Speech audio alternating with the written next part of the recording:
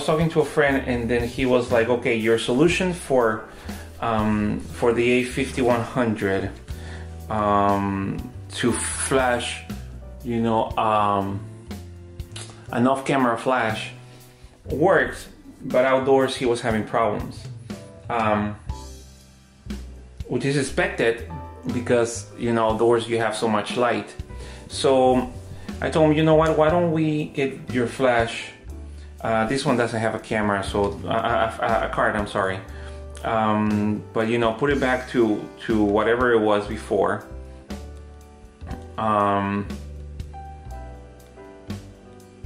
and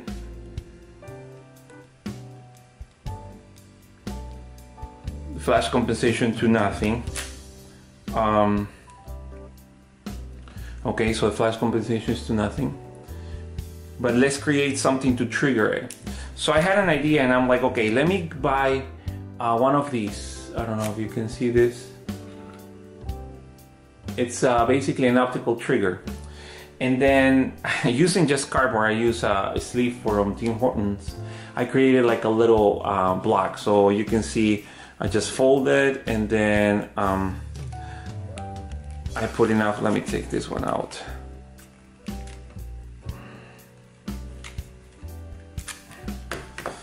I just folded it. I just folded it and then put the optical trigger side in here, and then left room for this and for this in case you wanna put it somewhere later. But and then I connected my transmitter that I have. It's a Cowboy Studio, simple one, $30 I think I paid on Amazon or something like that.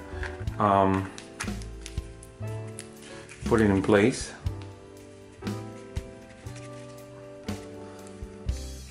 All right, and then I'm using a flash. Now this will work with any manual flash, of course. So you set it in manual. Right now I have it, you know, not full power or anything. And then you turn on the transmitter. Let's make sure that this is flashing. You saw that probably. All right, so this is ready to be flashed. Now, how do I flash it? As like last time, it is best if you put the camera in manual mode. So make sure that you put the camera in manual mode.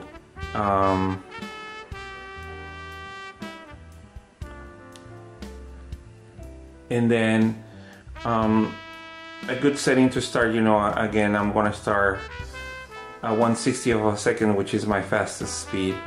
I can do right now ISO 100, and then my my aperture, I'm gonna set it at, I don't know, 5. Again, it doesn't matter really. Now the idea is that when I take the picture, it's almost dark. You see how dark it is? My exposure is gonna be super dark without a flash, which is great, which means that all the exposure is gonna be with the off-camera flash is gonna be the one triggering. So I open the flash, of course, immediately brings it up, knowing that it's gonna bring, you know, enough light. Then what you do is you just put this on. You basically, you know, slide it in. Hopefully you can see this.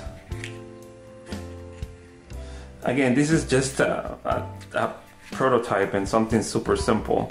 And because it has some weight and I made it very fitted, you know, it will not be falling, and actually will be pushing your flash to the back.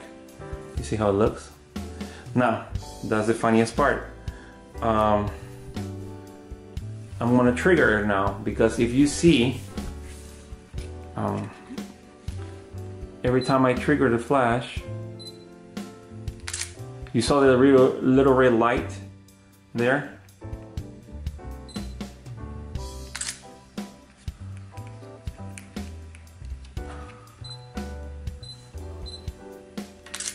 You saw that it transmitted. It already flashed the other one because it's transmitting, you know, from here. So I can actually use this as an off-camera flash, stand it somewhere, you know, and then take a picture if I wanted to, you know. You see, I can get the flash exposing, and I can be creative and create, you know, all type of camera, different camera angles and settings. Again, let me do a quick, again, it doesn't have a, but I want you to see. You see how it's flashing? I can move my off-camera flash. Let me put the light there. And it's a little too hot, but again, I'm triggering it wirelessly. So this, in theory, should work better outside. I have not tried properly, but you can see that it's kind of bright outside. Again, I'm not using the optical slave. You know, I'm using it in manual mode, and I'm just using, you know, the trigger, you know, this trigger, as you can see, you know, because I have the receiver.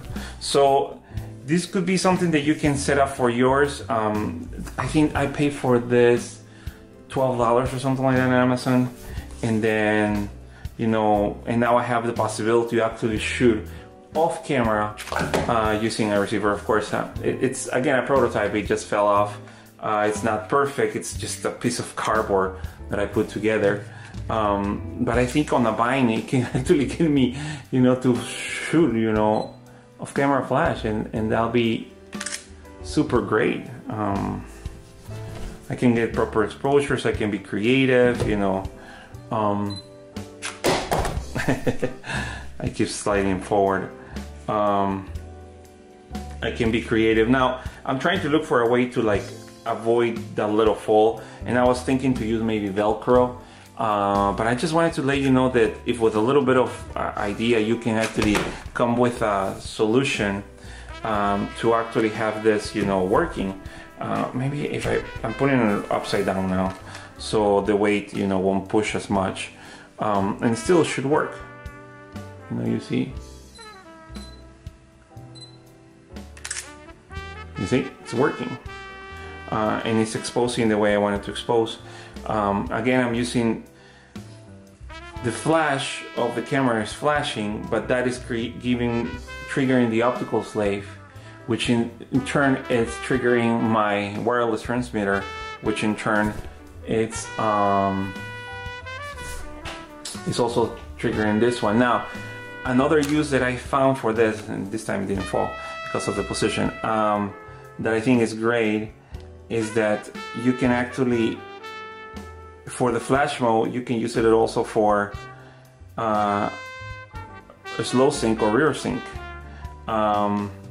which I think is great. So if I want to shoot something at smaller speeds,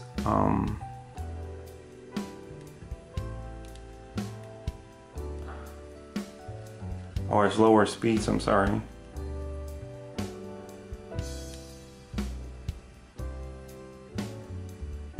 Let's do 2 seconds. Showing me it's going to be way too bright. Let's open the aperture. There you go. 25, I think it'll be fine. And you can see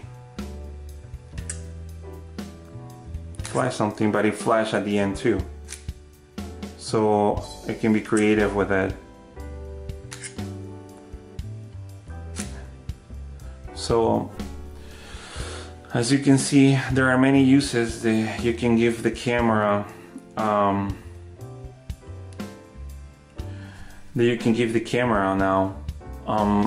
especially now because you have the opportunity to use it, you know, with an off camera flash. So again, I hope this is helpful. This is a little hack. It's not super pretty. Again, I'm trying to come up with a better design. Actually, this way works a little better with this over here, so the weight, you know, doesn't allow it to fall. But of course, it will be hitting the barrel of your lens. But at least it's working. So again, hopefully this makes sense. If you have any questions, you know to contact me. You know how to contact me, my YouTube website.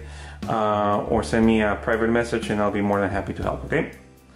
Thank you again and have a great day.